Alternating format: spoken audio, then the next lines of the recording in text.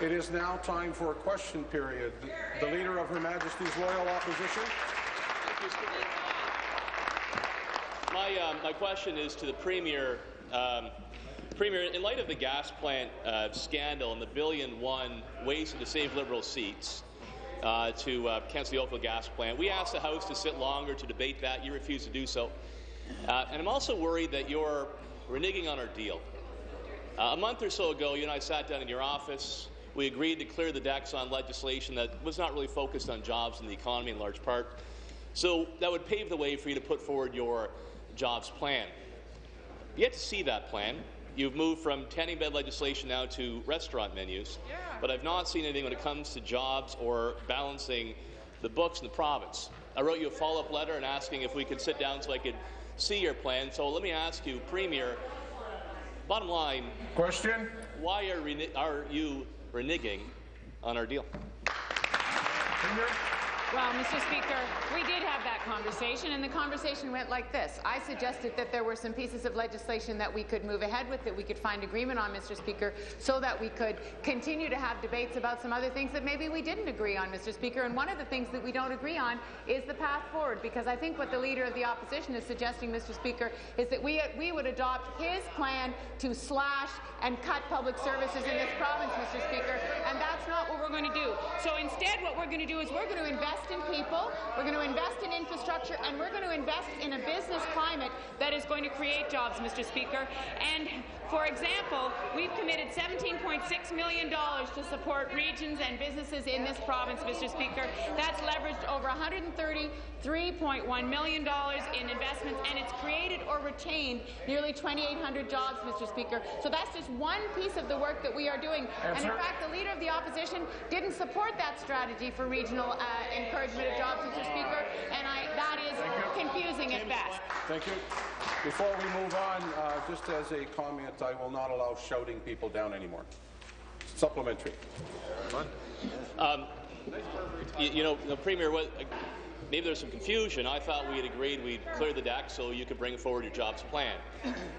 It seems like you wanted to clear the deck so you could bring forward legislation around restaurant menus, as opposed to our vision, which is paving the way for more jobs and more opportunity for Ontarians. Premier, 1 million people began this week with no job to go to. They're losing hope in this great province. And I worry that your ideology blinds you to the challenges we face or what's necessary to turn our economy around. You know that if interest rates go up, that will put another $500 million of debt interest, taking away our ability to hire more nurses or do more MRIs. So, Premier, clearly you ran to be Premier for some reason other than to have that office. It has been 9 months of endless study, conversations and consultations. Where is the big plan? Where are the ideas? Where is the hope and opportunity? We've got that plan. You're welcome to steal it. Just ask it. Where's hope? Be seated, please. Be seated, please. Premier. Mr. Speaker, so on top of the regional development strategy, which has created or has helped 2,800 jobs, Mr. Speaker, I would suggest that the Leader of the Opposition talk to some of the folks who work in the Ford plant, Mr. Speaker, because that's $70.9 million investment in the Ford plant that will protect more than 2,800 jobs and allow Ford to take part in global trade, Mr. Speaker. I think he would want to support that. He also might want to talk to people in small businesses who understand that the Supporting Small Businesses Act is going to help them with their payroll, Mr. Speaker, is going to allow them to hire more people. Those are actions that we're taking along with the Local Food Act that will encourage and support more jobs in the agri-food sector, Mr. Speaker, the Waste Reduction Act, which will create jobs. So all of those are part of our strategy to make investments in people and in infrastructure and in a business climate that will allow the private sector to create jobs. That is happening, Mr. Speaker. Thank you. Supplementary. Premier, we put a plan on the table to create over 300,000 jobs, good jobs in manufacturing, to get energy prices under control, to lower taxes, to change the attitude of government, to get out of the way of business, stop always be standing in the way of job creation, and get behind so we'll invest and create jobs again. And all I hear from you is more warmed over old NDP ideas that, quite frankly, got us into a deep ditch back in the 1990s. Let me ask you this at least. It's been a month since we agreed to clear the decks. You brought forward no plan. I wrote to you almost 3 weeks ago. You've not responded to my letter to meet to discuss your plan as of yet. I'm worried that you have no plan. So will you stand up in the House today? I know the economic statement is coming shortly. Will that be a game changer for that province? Will that be a moment of truth? Will we finally see the Kathleen Wynne vision? That was a tough one. Got to rehearse these more often. Got to try that one more often. Will we actually see what your plan is? Because you only have 2 moments, a budget and the economic statement every year. You waste the budget, so please, it's got to be the economic statement. Be seated, please. Be seated, please. I suspect that there was a reason why you fumbled over it, because he knows that we're not supposed to use proper names in here. And I think that's what was the problem. You stumbled over it. So I'm going to remind all members, please use either title or writing, thank you, when referring in the House. The Premier. Mr. Speaker, but I am not offended by the Leader of the Opposition calling me by my first name. Mr. Speaker, what our fall economic statement will not do is it will not adopt the Conservatives' agenda, which will fire 10,000 education workers, Mr. Speaker, fire 2,000 health care workers, Mr. Speaker, drive wages down with harmful right-to-work legislation. The member from Chatham-Kent Essex come to order. The member from Northumberland. No, I was thinking of whether I should or shouldn't, but I will. Northumberland, Quinte West. Premier. So, Mr. Speaker, we will not adopt that plan that we believe would undermine the progress of the province, Mr. Speaker, would not provide for a future of well-educated workers, Mr. Speaker, would not create an environment where investment wants to come to this province. That is what is happening now, Mr. Speaker. Answer. Jobs are being created. We are investing in a business climate that's innovative and dynamic, Mr. Speaker. Thank you. New question. The member from Nipissing.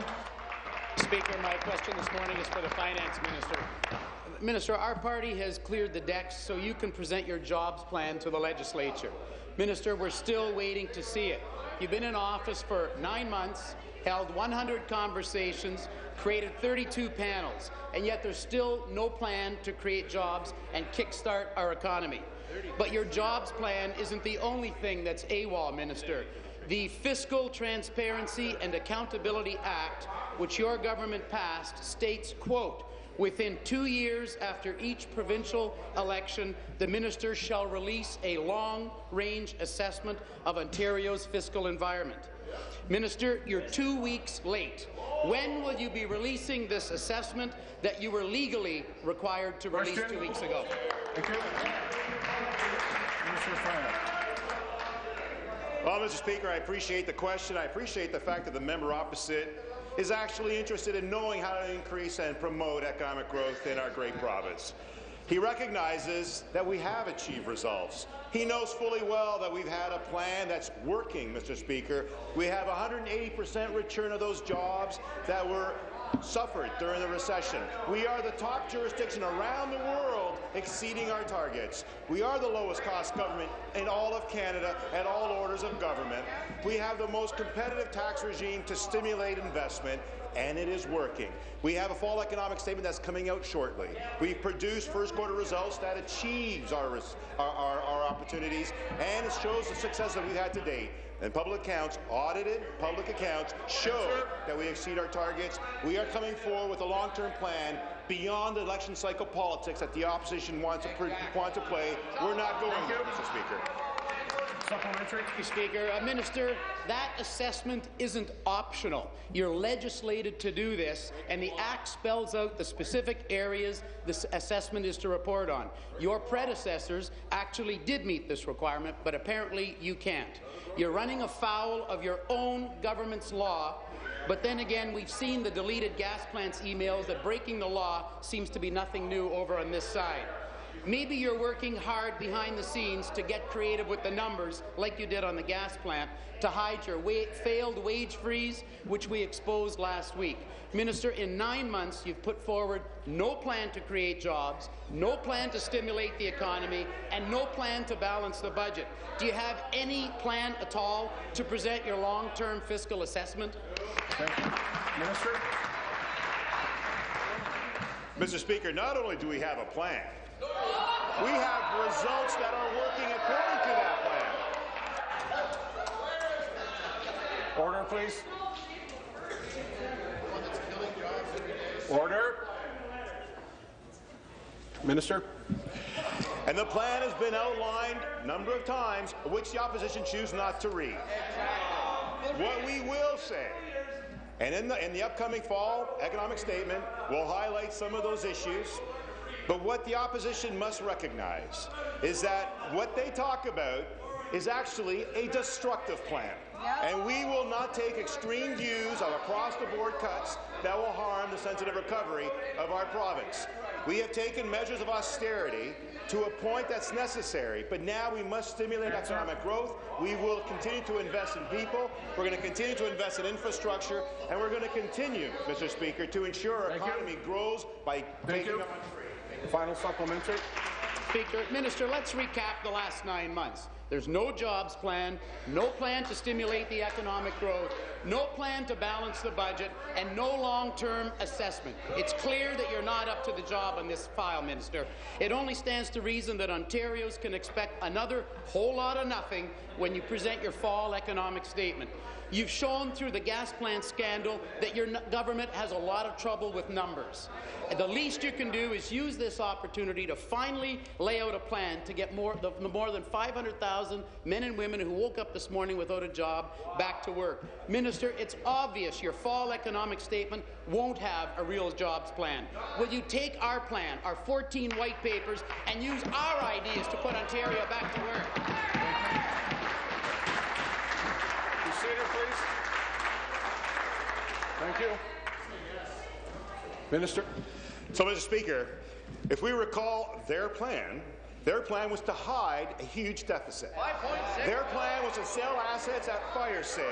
Their plan was to give it away, Mr. Speaker. Their plan left a legacy of an energy problem that we're still paying for today.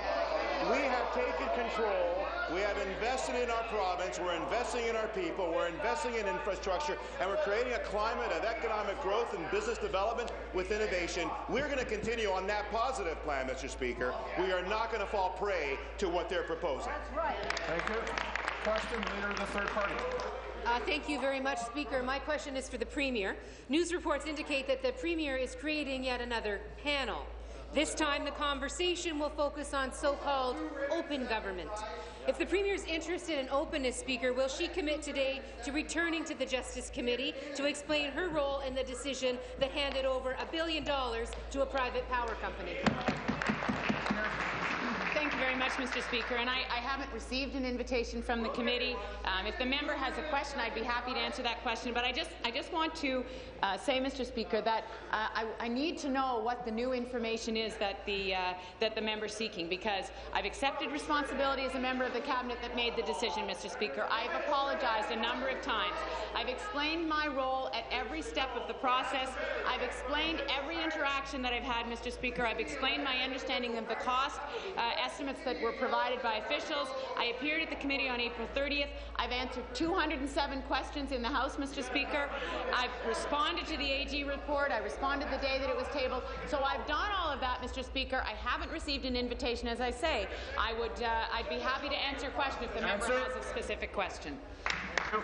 Supplementary. Speaker, people learned that Liberal waste is costing them $1.1 billion, and the auditor tied that cost to decisions signed off by this Premier. The Premier wants to have a conversation about open government, but people want some answers about the sky-high price of electricity that they're paying in this province. Will the Premier come to the Justice Committee and explain why she was signing a document that was helping private power companies guarantee their profits and putting families and businesses on the hook? Good question. Thank you very much, Mr. Speaker.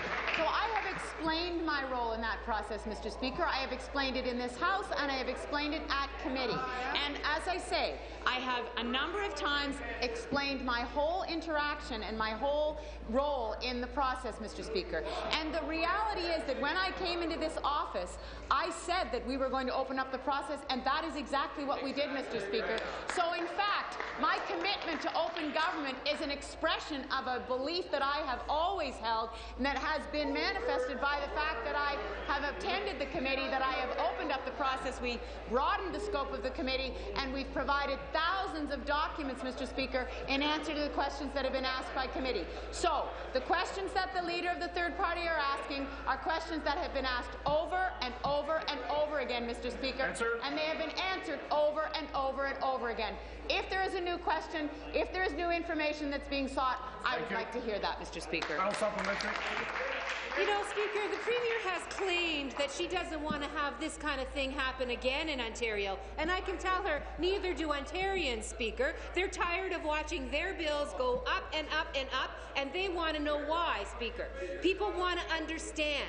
They want to understand why the Premier was signing off on decisions that the auditor said clearly favoured private power companies. Will the Premier be coming to the committee to explain why she did that?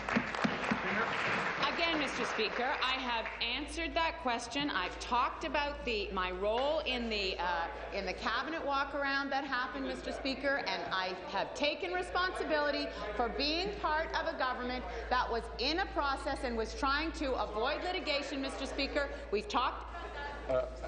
I'm probably going to ask the member from Hamilton East Stony Creek the same question I would ask him if he was in his seat, and that is to come to order, please. Thank you.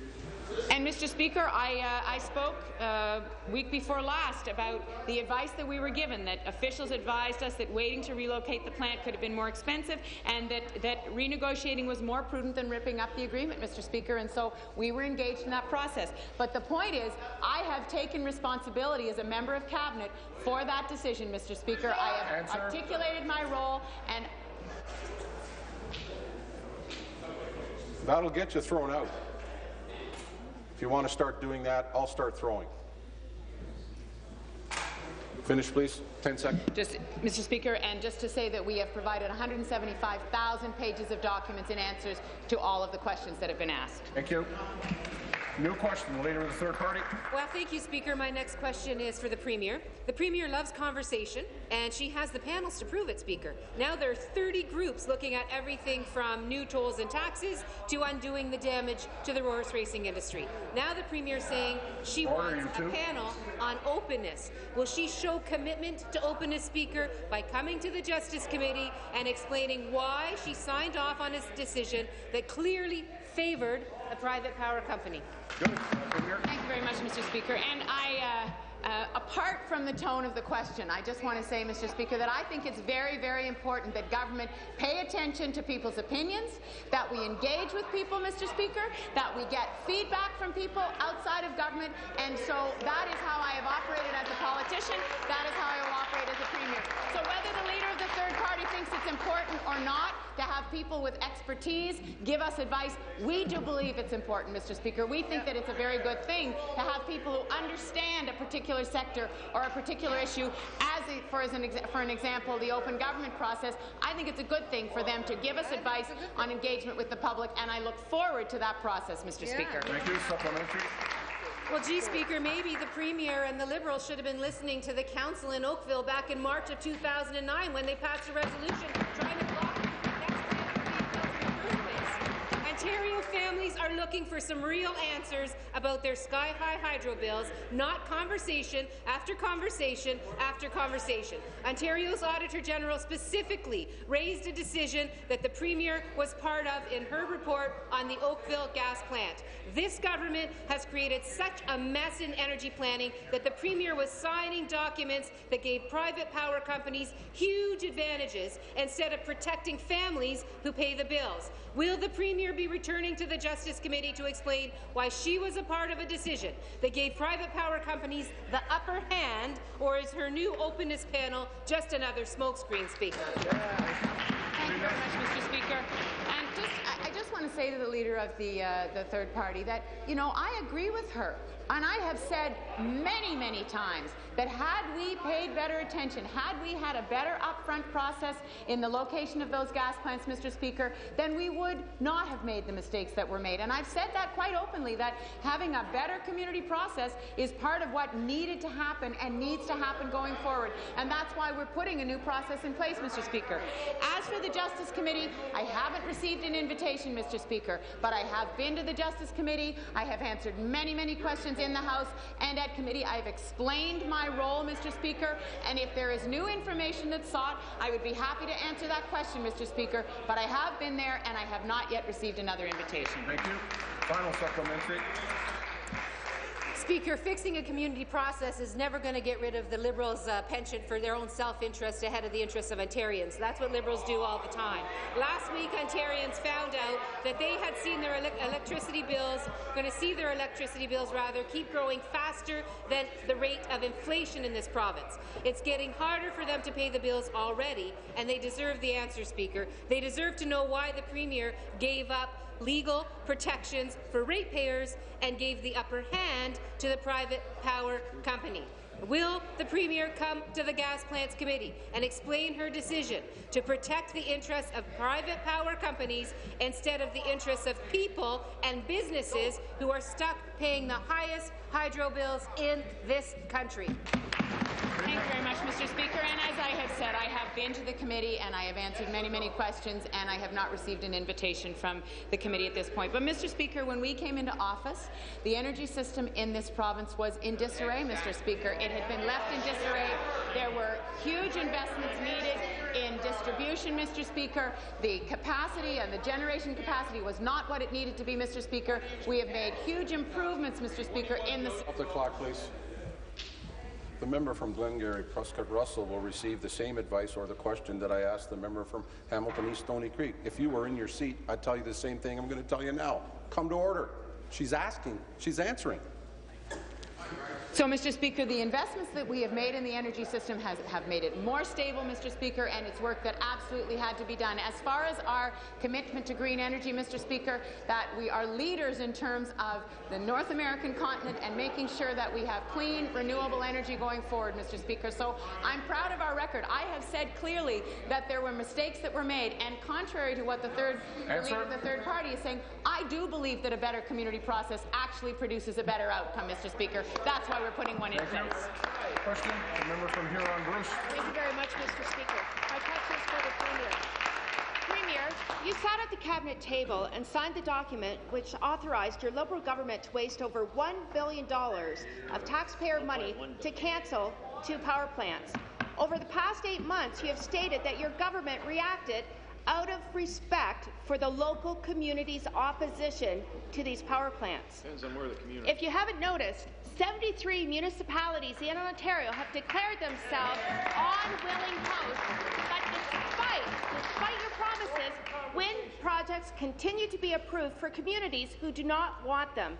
Since when did a person's postal code determine whether they receive respect or contempt from your government? No respect.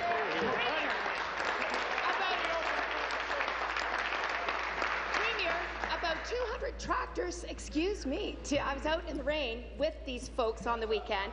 About 200 tractors, trucks, and cars made their way down a 30-kilometer stretch of Highway 402 to get your attention. Premier, will you recognize that all... Thank you. Premier.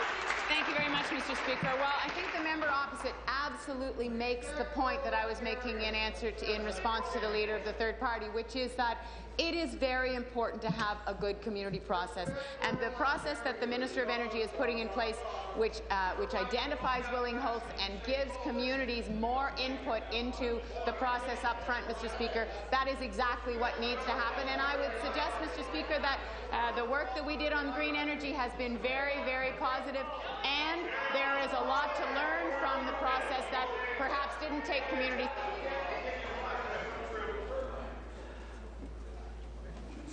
If it's a test, I'll pass it. Supplementary. Speaker, back to the Premier. You know what they say, those who can't do, those who can't consult and have conversations. Enough is enough. Your government, with the support of the NDP, has lost 300,000 manufacturing jobs because of your botched green energy policies. And you have the audacity to announce another rate hike as of November 1st. Last Friday, I have to tell you, Premier, my constituency assistant helped a family of 7. Their electricity had been cut off because they could not afford to pay their hydro bill. The mother called my office frantic because she had 5 small children, and we had the threat of snow this past weekend in my riding. Thankfully, on a Friday afternoon, we were able to arrange to get the hydro back on. But for how long? Premier, where are you taking this province? Truthfully, I am dreading this winter in fear of all the people who cannot afford their hydro bills. Premier, is this what you envisioned for Ontario when you took over this role? And are we to expect families not to receive the basic... Be seated, please. Be seated, please. Thank you. Let's not get wound up before I even get a chance to have her stand. Premier? Thank you very much, Mr. Speaker. Well, Mr. Speaker, let me just say that we have rebuilt over 80% of our electricity system because... The member from Northumberland, Quinte West, is warned. Carry on. That rebuild of 80% of the electricity system had to happen, Mr. Speaker, because when we came into office, it was not reliable, it had been neglected, and that work needed to be done. On top of that, Mr. Speaker, our plan for green energy has eliminated dirty coal, Mr. Speaker. It's created more than 31,000 jobs. The member from Sarnia Lambton is warned.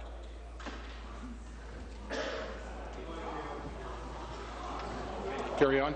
And it's generated $24 billion in investments, Mr. Speaker. So I absolutely take to heart, and I'm glad that the member opposite was able to work with her constituent to make sure that her constituent had power. But that power is available, Mr. Speaker, because we've reworked the energy system, and we have capacity in order to provide that electricity. Question. The member from Beaches East York. Thank you very much, Mr. Speaker. My question is for the Premier. Mr. Speaker, this government dealt a death blow to the horse racing industry under the pretext of OLG modernization.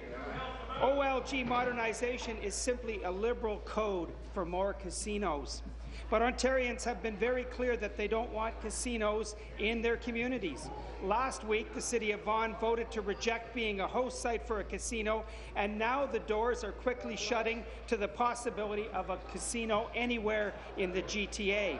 Will the Premier listen to the communities and the people of Ontario and admit that OLG modernization is a giant, total, abysmal failure? Government House Leader, come to order.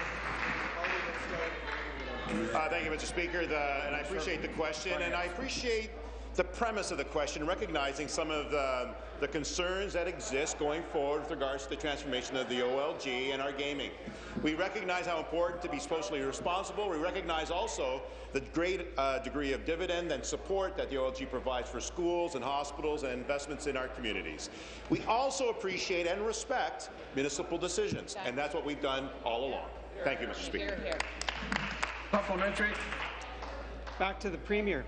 The Slots and Racetrack program brought in $1.1 billion a year in government revenue. By cancelling the SARP, this government has destroyed an entire industry in southern and rural Ontario for the profit of big casino conglomerates. But Ontarians don't want casinos in their communities. They want racetracks. Isn't it time to admit you made a mistake? Reinstate the Slots at Racetrack program until you figure out a fair and transparent plan for horse racing and casinos in Ontario.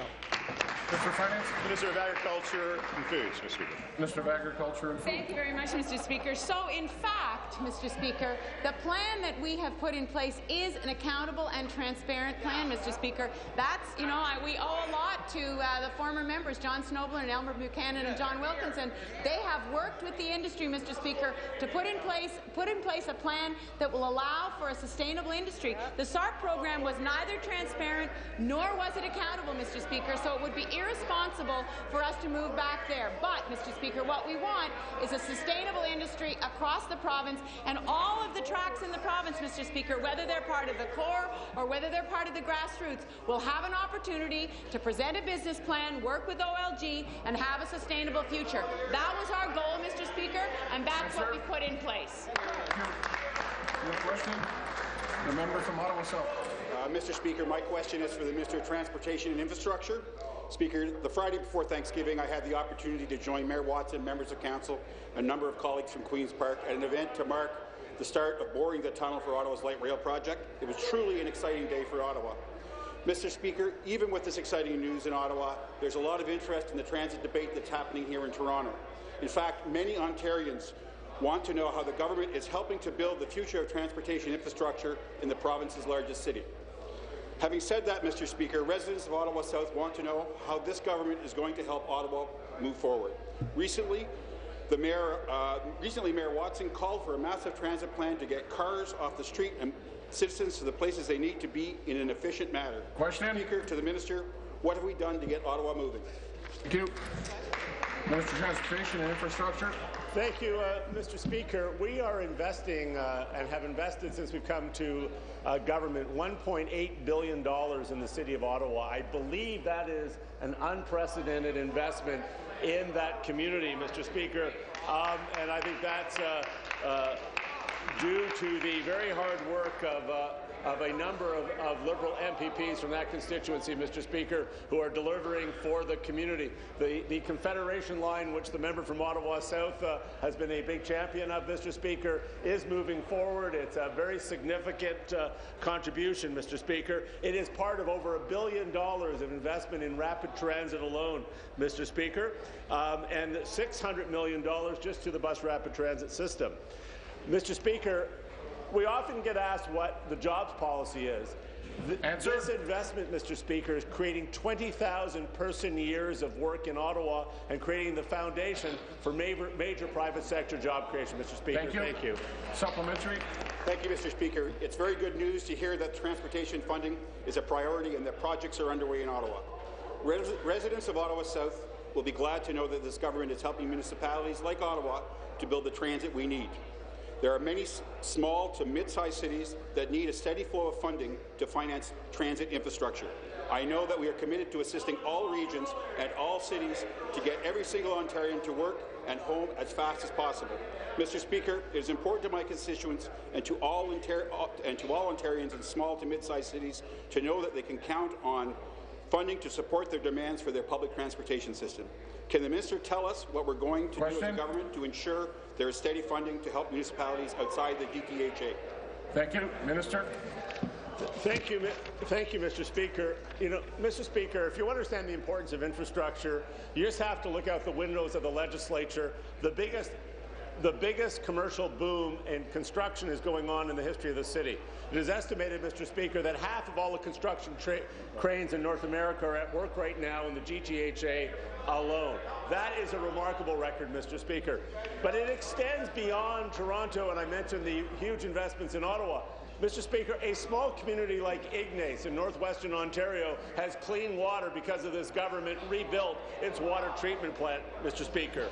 In communities as small as Burpee and Mills Township, Mr. Speaker, there is $178,000 going to build a critical road in that community that will help revitalize that community, Mr. Speaker. Answer. In Cobalt, almost $2 million is being invested right now in basic road infrastructure, Mr. Speaker. We are building jobs and opportunities across Ontario, Mr. Speaker. Thank you. New question, the member from Moncton, Middlesex. Thank you very much, Speaker. My question this morning is for the Premier.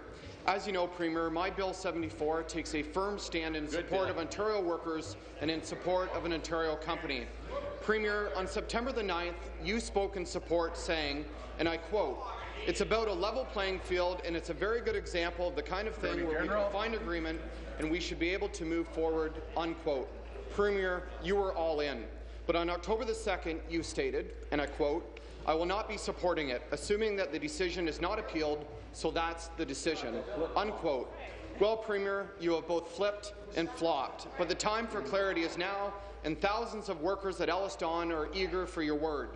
With the decision being officially appealed, Premier, will you resume your support of my important bill, or will you renege on your word in favour of foreign corporations over Ontario workers? Thank you very much, Mr. Speaker. And as the member opposite knows, the Divisional Court has made a ruling that quashed the decision of the OLRB, Mr. Speaker, so the company can continue to operate as it did prior to the OLRB case, Mr. Speaker. So from my perspective, and I have said this because circumstances have changed, the urgency that was created by that Labour Board decision, Mr. Speaker, have been removed by the Divisional Court decision, Mr. Speaker. Thank you. Supplementary.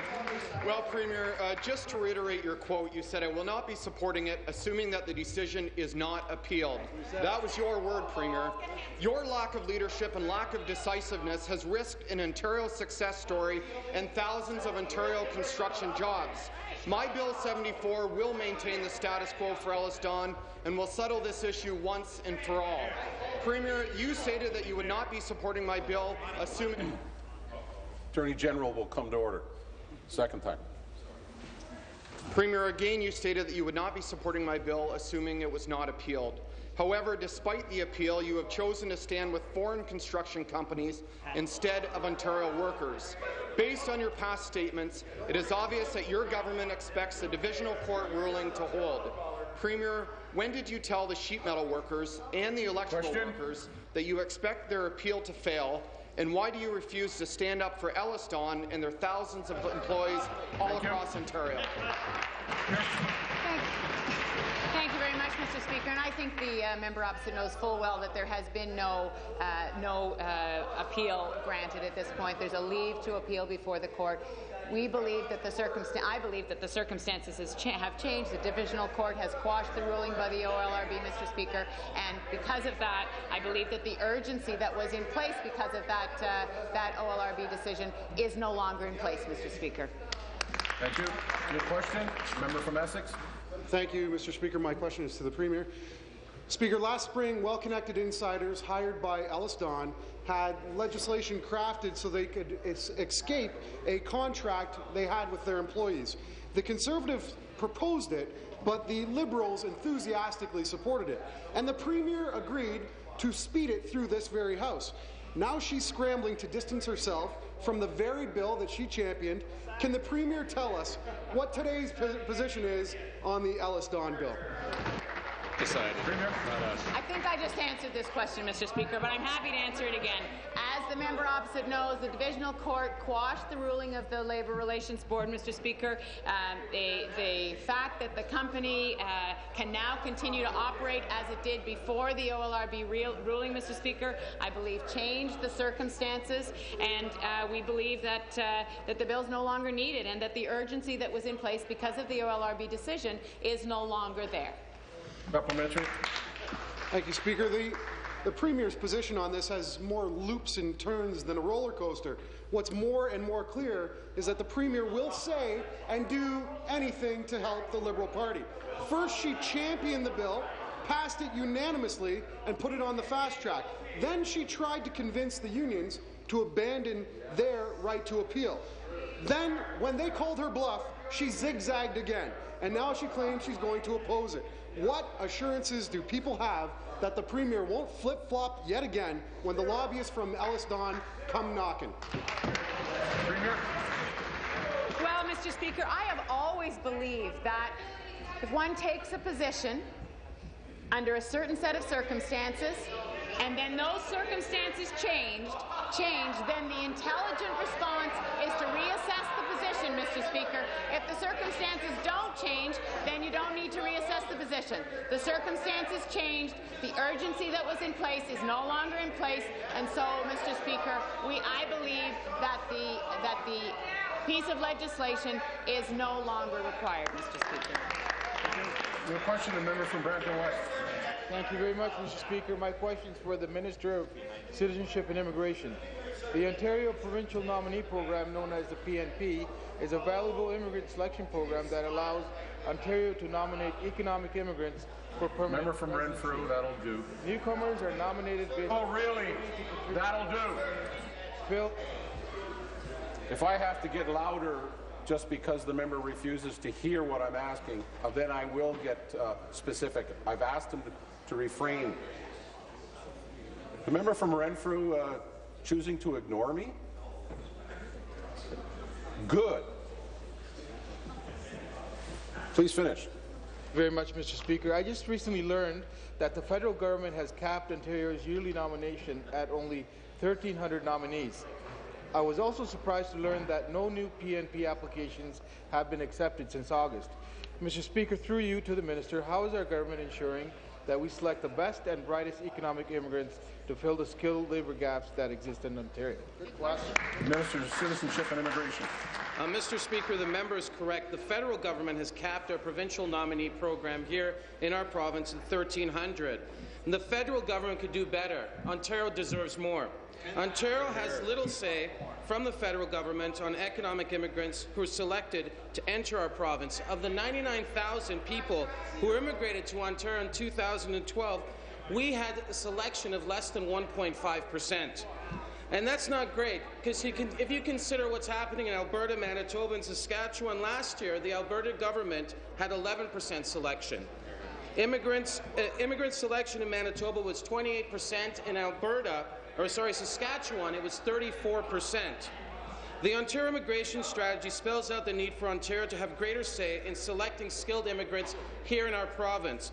By selecting highly skilled immigrants to fill positions in our labour force, Ontario will be able to grow its workforce to create more jobs in Ontario.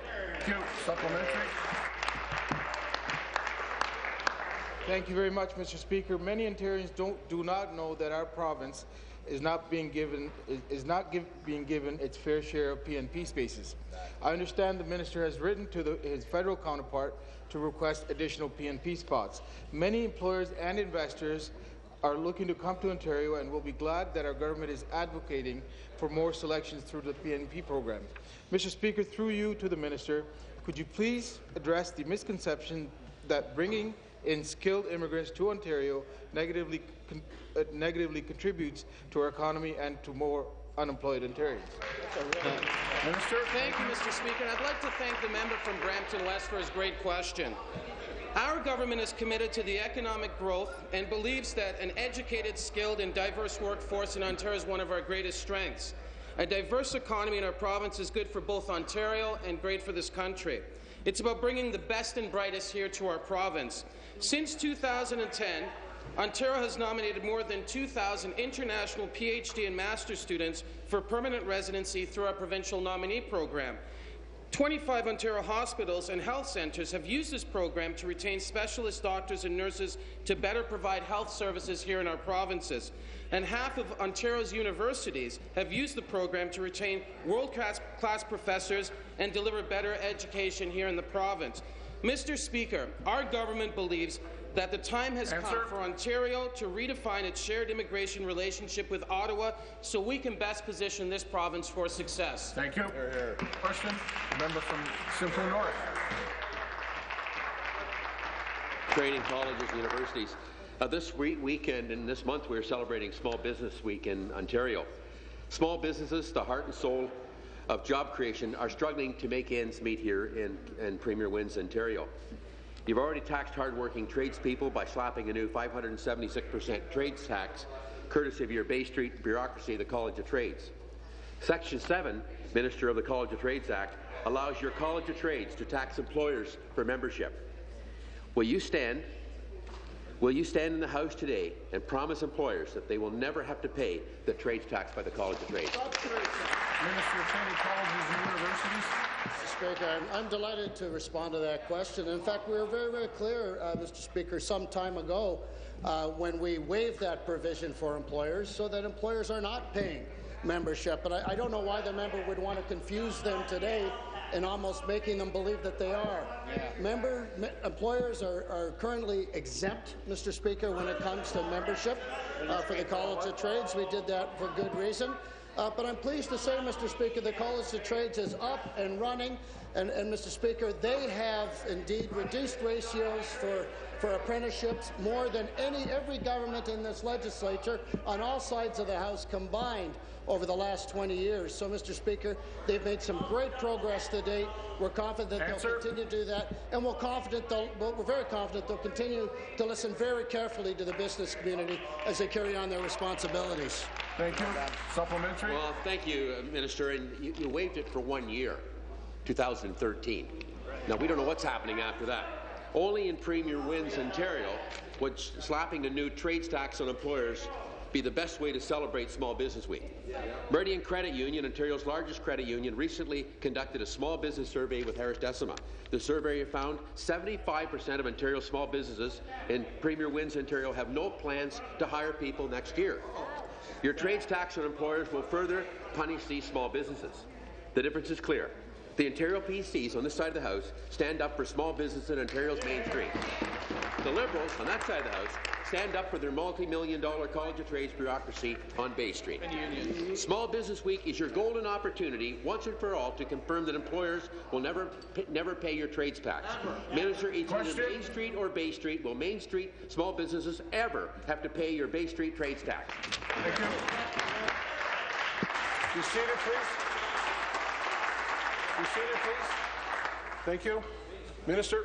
Rhetoric and fear-mongering aside, we very deliberately did not proclaim Section 7, and the member knows that. We have no intentions of doing so, Mr. Speaker. So we've been clear about that. We've indicated that, and I think that's important. But I suggest the member from time to time, and I think he's already had an opportunity. He's been able to contact the new chair, Mr. Speaker, of the College of Trades, David Tabucci, an esteemed former colleague in this House, an esteemed former cabinet minister of his party. And, Mr. Speaker, I'm very confident that Mr. Tabucci is going to do a fantastic job as our chair. I would hope that the member opposite would share that confidence in this fine gentleman, a former colleague of his, who we think is going to do a tremendous job for the trades in the province of Ontario. We're very proud of how far the College of Trades has gone so far. A lot more work to be done, and we think Mr. Tabucci is just the fella to lead us there. Question? Third party? Thank you, Speaker. My question is for the Premier. Last Tuesday, I was invited out to the horse races in Fort Erie.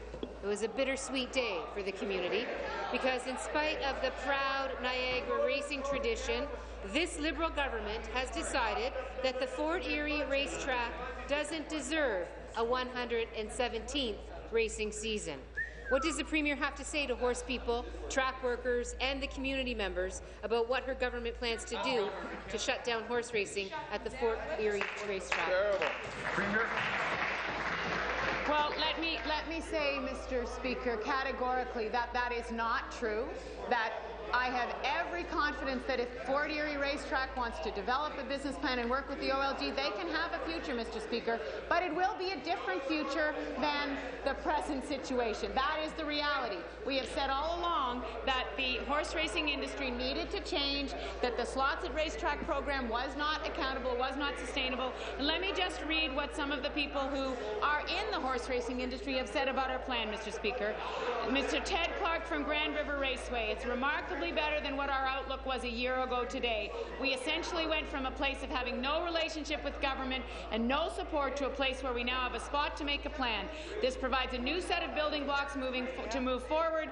We've been given some tools with which to work, and hopefully we can put them to good work. Mr. Speaker, the people in the industry see a way forward, and we are looking forward to working with them. Thank you.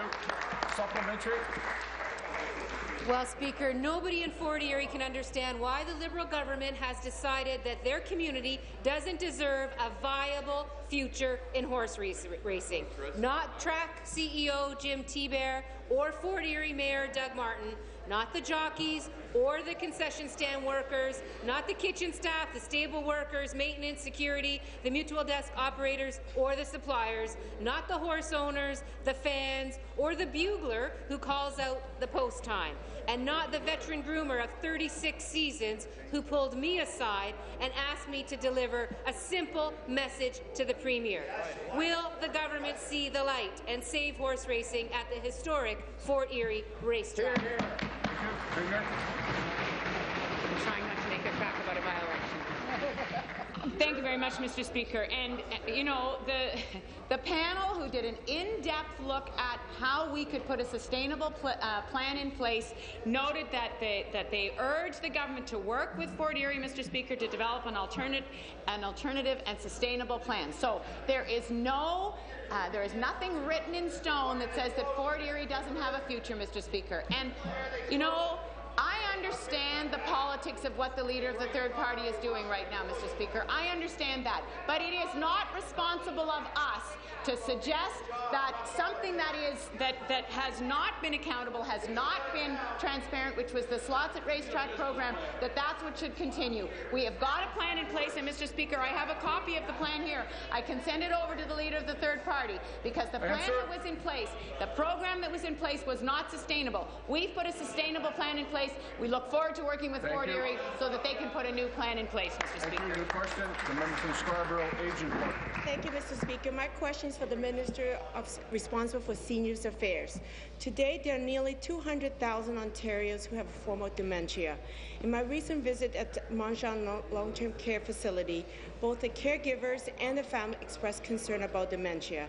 As the Minister is well aware, statistics shows that 3 out of 5 people with dementia will go missing some point in time. Sadly, statistics also shows that 50% of those who go missing for 24 hours serious risk of death or injury from exposure of hypothermia or drowning.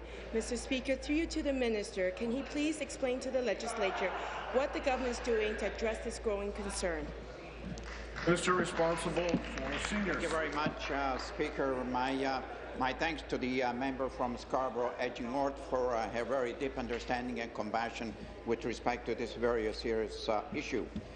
Speaker, in March of this year, we, in partnership with the Alzheimer's Society of Ontario, we launched a groundbreaking multicultural safety awareness program named Finding Your Way Wandering Prevention Program, aimed at people with dementia who may go wandering and go missing. As part of this program, Speaker, the Alzheimer's Society will distribute kits that include tips and resources to families and caregivers, preventing wandering incidents and act quickly in cases of missing seniors. Our government is very committed, Speaker, in providing funding for the Ontario Police College to develop and deliver training that incorporates wandering prevention into police curriculum and for quick and better and effective response. Supplementary. Thank you, Mr. Speaker. I'd like to thank the Minister in his response, and I know that my constituents in Scarborough, Agincourt, and across Ontario are pleased to hear that the government is taking action, increasing the safety of Ontarians with dementia. Mr. Speaker, during many meetings with constituents, I often hear about the initiatives such as the one the Minister talked about, Finding Your Way Wandering Prevention Program. However, many family members and caregivers are unaware exactly what is in the kit, the Finding Your Way kits, assist in preventing wandering and enhancing community response when the senior goes missing.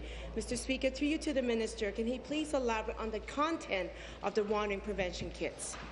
Thank you, Minister. Speaker, the safety kit will help family and caregivers establish a plan to ensure the safety, independence, and dignity of an individual. The kits, by the way, Speaker, they are available in English, French, Chinese, and Punjabi. And they include a personal ID page that can be shared with police in an emergency, instructions on what to do when a person with dementia goes missing, the latest information on locating devices, and instruction on how to safety-proof your home and the immediate environment to prevent the person with dementia from going missing. As well, a list of important tips on what to do when they're reunited after a missing incident. Speaker, Ontario can contact the Alzheimer's Society, one of the 38 societies across our province, through Ontario 211 to obtain a kit, and as well, it's available from downloading it. Speaker, thank you. Questions? The Leader of the Opposition.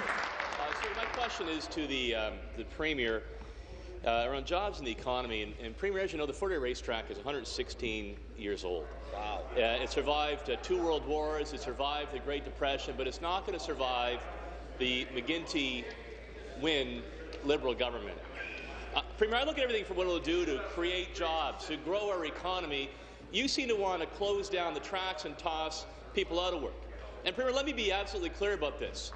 I fought for that track. I fought to keep it open. We gave it a 10-year lease on life, and I plan to do it again. So I hope that we're on the same page on this, but let me test that out.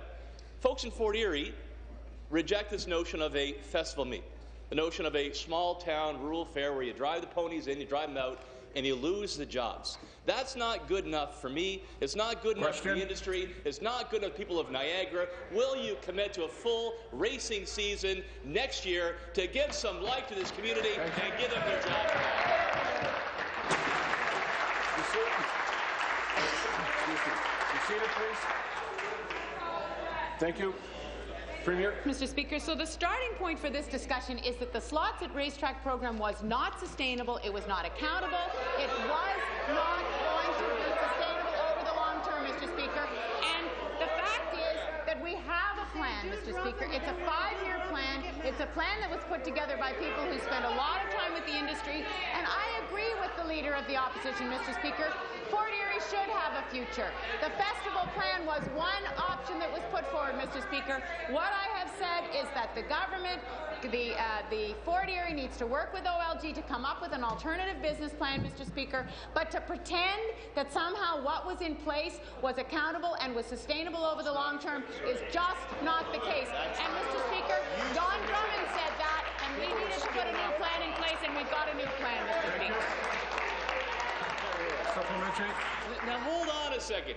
That's where I was born and raised. We all have fond memories of track. We believe in a future for it. Premier, it was you that took the slots out of the track. It was you that ripped them out. It was you that tossed them out of work. And I think all of us are tired of the NDP piping up on this issue because, quite frankly, they propped you up, they signed the deal, break their own paychecks. Half the job losses are on your back, and half the job losses.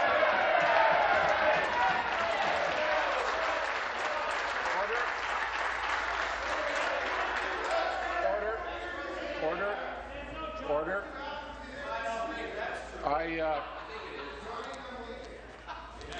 I'll wait. Thank you. Please finish. I fought for the track. I kept it open. I'm proud of that. I'm going to do it again. We got a plan to do so. I appointed Randy Pettipies as our lead on this issue. He's got a plan.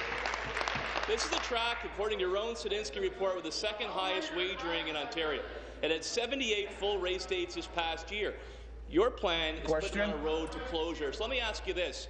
You're the Minister of Agriculture as well as a Premier. Will you agree to sit down with Randy Pettipies and I to actually give life to that track, moving forward, and ensure our sustainability?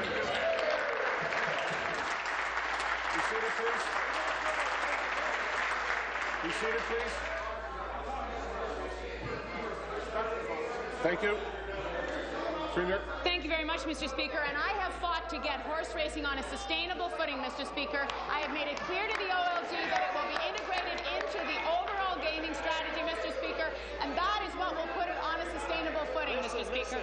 And I know that the member for Perth Wellington was at Grand River when we made the announcement, Mr. Speaker, and that he knows that the horse racing industry is on a more sustainable footing than it was a year ago, Mr. Speaker. Stop. The chippy comments that come in as almost like a drive-by heckling is not helpful when I'm trying to get control, but also I know your voices by now, and I know who to come to. So I'm asking that it stop, and the member from the P and Carleton, please don't shout the Premier down. Thank you. Subject of festival meets, Mr. Speaker, I would just remind the Leader of the Opposition that the Kentucky Derby is a festival. Hear, hear. Thank you.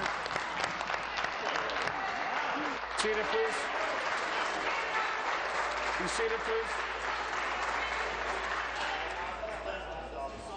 Thank you. New question? Member from Kenora Rainy River. Thank you, Speaker. To the Minister of Health and Long-Term Care. Last week, my constituent Wes Bland was in news across Ontario because of the roadblocks he faced in accessing a doctor-ordered PET scan. Mr. Bland was forced to make the long 6-hour drive to Thunder Bay instead of a much shorter trip to Winnipeg. My office has been in regular touch with the Minister's office since September, alerting her to the urgency of Mr. Bland's case and the problems he was experiencing accessing cancer care. Can the Minister please explain why her office didn't take steps to ensure that Mr. Bland could access the care he needed quickly and close to home, despite the Minister's knowledge that he was being denied this care? Minister of Health, Long-Term Care. Thank you, Speaker, and thank you to the member for the question. I must say I'm a bit surprised at this question because she and I had a very good conversation, I thought, last week about what had happened and why this particular patient was unfortunately directed to the wrong place for the scan that he needed. Speaker, unfortunately, the Winnipeg Regional Health Authority has sent out information to physicians in Manitoba that was not accurate. We've identified the problem and we've corrected that problem. I am absolutely committed, as I told the member last week, that everyone in this province get access to excellent care, and if they live in northwestern Ontario and that care is available in Manitoba, then we cover that care, Speaker. So if they can get the care, if they're entitled to the care here in Ontario, they will get it in Manitoba. So we've taken the appropriate steps to ensure this does not happen again. Thank you. Supplementary. Thank you, Speaker. The problem is this. First of all, I need to say I appreciate that the minister did take some time and talk to me about this issue. But the problem is that despite the minister's assurances that the problem is, quote, fixed, or as she just said, corrected, Manitoba Health continues to insist that Ontario patients will still have to seek prior approval for out-of-province procedures, such as PET scans, as stated in their memo. The minister has said that she has fixed the problem, but has she really fixed the problem when people will continue to wait weeks for approval for out-of-province PET scans, or when they're actually forced to go to the Toronto Star so that care is provided in a timely and close-to-home manner? Thank you.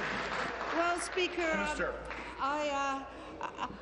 I do my best to do my job in the province of Ontario. The best I know, my responsibility does not extend to the province of Manitoba. They have set up this rule in Manitoba, Speaker. It is their rule, not our rule. I am committed, as I told the member last week, to do what needs to be done at a ministry-to-ministry level to smooth that system for the patients of northeastern Ontario. As I said earlier, northwestern Ontario, they deserve to get the care that someone in Ontario is entitled to, Speaker, and if Manitoba is closer, that's where they get it. So we'll continue to work with the government of Manitoba and the authorities there, Speaker, to make sure that the people in northwestern Ontario get the care they need. Thank you. Your question, the member from Scarborough Rouge River. Thank you, Speaker. My question is for the Minister of Research and Innovation. Ontario's capacity to compete in the global knowledge-based economy depends on our ability to harness our research strengths, encourage innovation, and provide support to entrepreneurs.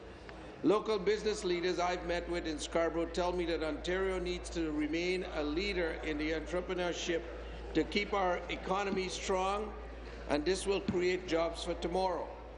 Given the challenges in the global economy, it is more important than ever that we take action that helps turn great ideas into thriving companies and new jobs. Speaker, can the minister tell us what action the government is taking to ensure that entrepreneurs are getting the support they need and that programs are easily accessible to them? Thank you. Minister of Research and Innovation. Thank you, Mr. Speaker. Mr. Speaker, I would like to thank the member from Scarborough Rouge River for that important question. Mr. Speaker, entrepreneurship and innovation are at the heart of our government's jobs and economy strategy. One of our initiatives is the Ontario Network of Entrepreneurs, made up of 3 networks, Mr. Speaker. First is our 57 small business enterprise centres that are located in municipalities and help small businesses at the local level. The second one is our network of regional innovation centres, which serves to coordinate the work of all actors at the regional level. And the third and last one is the Business Advisory Service, which provides consultation and mentorship to growth businesses. Mr. Speaker, I am very proud of our government's investments in which supports entrepreneurs and innovators across our province of Ontario. Thank you. Thank you. Don't the member from Bruce Grey Owen Sound on a point of order. Mr. Speaker, just a reminder that the Ontario Dental Association will be hosting a sports mouthguard fitting clinic in room 340 from 12 to 5 today. It's open to all MPPs and staff. And a further reminder that the Legislators play their first game of the season this Thursday at 5 p.m. against the Firefighters at the Ricoh Coliseum. Thank you, Mr. Speaker. Thank you. The member from Huron-Bruce on a point of order. Thank you very much, Mr. Speaker. I'd like to welcome Amanda Garofalo to the Assembly. She is intern with the Ontario Legislative Intern Program, and it's great to have her working in Huron-Bruce. Thank you. Then I'll do my reminder. Don't forget the wine tasting is this evening at 5 o'clock. Can't forget that. There are no deferred votes. This House stands adjourned until 1 p.m. this afternoon. Ontario wines. I think that's the purpose of what we're doing.